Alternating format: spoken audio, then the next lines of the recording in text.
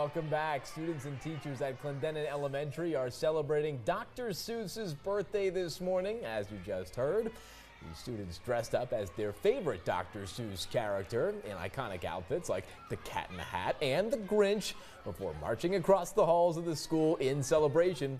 We spoke with the principal about the event and also on the importance of National Reading Week. We want to encourage all the students to read. Sometimes reading it's not as interesting for some of the students, so we want to make some fun activities during the week so that way they could get motivated to read all through the year.